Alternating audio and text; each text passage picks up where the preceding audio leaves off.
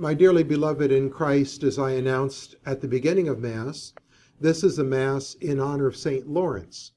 Now, there are not very many saints whose feast days rank high enough to take precedence over the Sunday. And of course, there have been many martyrs in the history of the Church, so one is tempted to wonder, why does St. Lawrence receive this high rank of what we call a double of the first class feast? Same rank as the majority of the apostles. Well, one of the reasons is he is very beloved in Rome, so much so that there are 4 churches in Rome dedicated to St. Lawrence. And why did St. Lawrence receive such veneration in Rome that then spread throughout the world? For a couple of reasons. First of all, he was martyred in the year 258, and the story is told that he was a deacon, and he was in charge of the distribution of alms to the poor. And so this is something that the Roman prefect, before whom he was brought and accused of being a Christian, wanted to get his hands on. And so the prefect said, "Deliver to me the treasures of the church." And St. Lawrence said, "Well, if you give me 3 days, I will bring here the treasures of the church." And so the prefect thought, "Great, willingly, you have 3 days, but you better be here in 3 days with the treasures of the church." So St. Lawrence used those 3 days to distribute all of the alms that had been given for the poor, to distribute them to the poor. And then on the 3rd day, he came again before the prefect, and he gathered a large group of poor people. And he said, "These are the treasures of the church." Now, of course, the prefect was irate at being tricked in this way. And so he devised a most cruel death for St. Lawrence. He was roasted on a gridiron.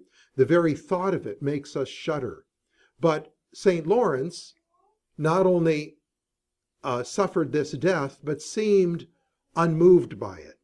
In fact, it is reported in the Acts of his martyrdom that after he was lying on the gridiron for a while, he taunted the emperor, the prefect, and said, "I'm done on this side, you can turn me over." And that reminds me of what St. Alphonsus says in a wonderful book that he wrote on the martyrs called The Victories of the Martyrs. Fabulous book, which has short biographies of quite a few of the martyrs. And by the way, has a wonderful section towards the back on the martyrs of Japan. Fascinating stories.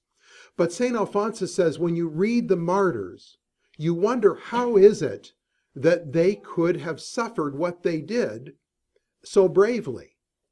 Human nature shrinks from even small suffering. And then you read what the martyrs endured. And St. Alphonsus says, God gives them the grace. Those who are faithful to him in professing their faith, God gave them the grace, and that is how they could endure the martyrdom without giving up their faith, without crying out in agony and so forth. It reminds me of the story of 2 women martyrs whose feast day is celebrated, I believe, on March the 6th, Saints Perpetua and Felicitas. And one of the 2 of them was pregnant with child when she was cast into prison. And she delivered the child in prison.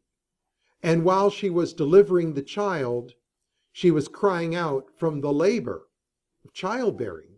And one of the guards taunted her and said, "How are you going to endure it when they throw you to the wild animals, if you can't even endure without crying out in pain, delivering a child?" And she answered back and said, "Well, right now it is me that is suffering.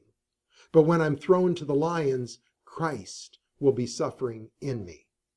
A good answer. And indeed, that is what we see in the life of St. Lawrence. How on earth could he have seemed so calm and unmoved in the midst of being roasted over the fire, to such a point where he taunted the pagan emperor commander there regarding his martyrdom? So we have always honored in the church the martyrs. And today, as we celebrate the feast of St. Lawrence, it is an opportunity for us to call to mind these heroes of our faith. in the early times, the only saints that were honored were the martyrs. And then after a period of time, as there was no longer the physical bloody persecutions, and there began to be various saints and virgins and holy men and women declared saints who were not martyrs, then they were added also to the list of saints. But even to this day, the official catalog of the saints in the Catholic Church is a book called the Roman Martyrology, even though it contains not just the martyrs. But the martyrs are our heroes, and we can think of them, and we should be very proud of having these great heroes who have gone before us. It is said that in the early, and I don't remember which one of the fathers of the church gave this estimation, that there were 11 million martyrs from the time of Christ up until the edict of Constantine in 313, outlawing persecution of the Christians. And other spiritual writers believe that is a very conservative estimate of how many men, women, children were put to death for the faith in the early church. And yet the more they were put to death, the more the faith spread. So much so that there was a saying, the blood of the martyrs is the seed of the faith. So we can be very proud of the martyrs, and not just in the early centuries, like St. Lawrence, but down through the centuries, there have been many martyrs, even up to our own time, to the point that it makes you wonder whether or not some of us in this room will one day be called upon to lay down our life for our faith, to either deny our faith or lose our life.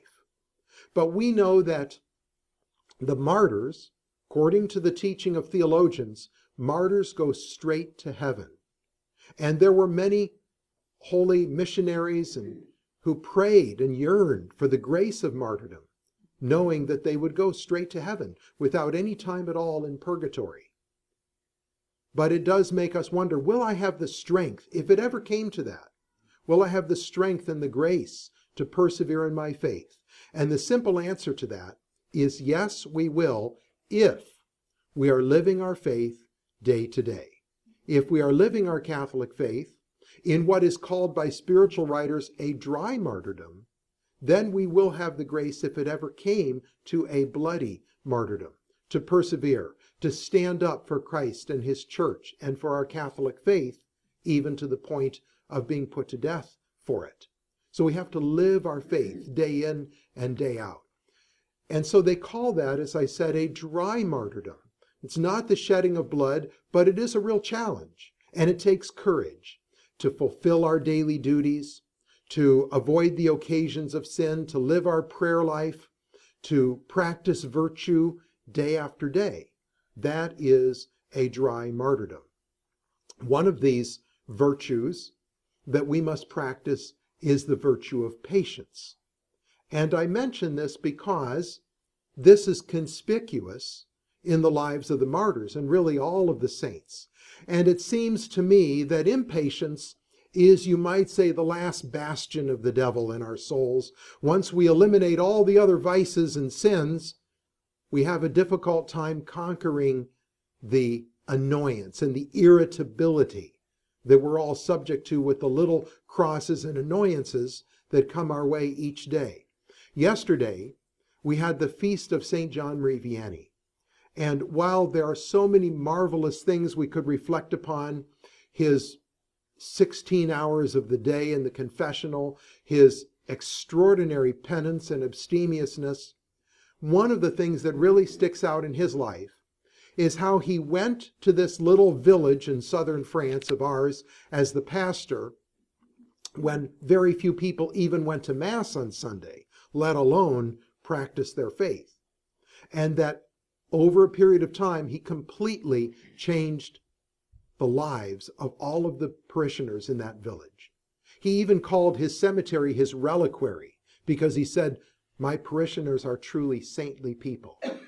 He succeeded in closing down every single last tavern in the city. I believe there were 11 when he came, and it wasn't really a city, a little village, little town. There were 11 when he came, and he succeeded in closing every one of them down. But the real testament to the virtue of the people is a story that I recall in his life. And that was a man who went to Ars to visit the village because he heard so much about it. And so he went to Ars, and as he was coming into the village, he came by a little brook or creek, and there were a couple men, a couple farmers, leading an animal across, and I don't remember if it was like an ox or a horse, but an animal to pull the plow. Now you can imagine for those poor farmers, their wealth lay in their land and in their animals. This is quite a wealthy, an investment, I should say, this animal, this farm animal. But the animal got stuck in crossing the creek, got stuck in the mud. And immediately the two men dropped what they had in their hands and went right to the assistance of this animal and pulled it out and took it to the other side. So this visitor, it might seem like a little thing, but this visitor who came was just amazed because there were no swear words used. There was no expression of anger, impatience, of frustration. They simply got right to work and helped the animal without the least improper word escaping their lips. And he marveled at the patience of these peasants. And that to him was a testament of what St. John Marie Vianney had accomplished in that village by leading these people to such a life of patience. Their neighbors used to make fun of the people of Ars and said, "You're all monks, like you live in a monastery." And their only reply was, "Well, our pastor is a saint, so we must do what he says." In other words, their neighbors saying, you're overdoing it as far as practicing your faith. But that was their reply. We must obey our pastor because he is holy and we want to go to heaven. So that to me was one of the greatest things he accomplished, because in our lives, we know how hard it is to control our emotions, to practice patience, and not just at the big things, but sometimes the little things, the little annoyances, the little contradictions that happen every day. One of the saints best known for his meekness was St. Francis de Sales. He was Bishop of Geneva in the late 1500s, at a time when Calvinism had decimated the diocese. And he worked tirelessly and reconverted tens of thousands of people who had lost their faith back to the Catholic Church. But even the Protestants marveled at his meekness, his gentleness, his humility, his patience.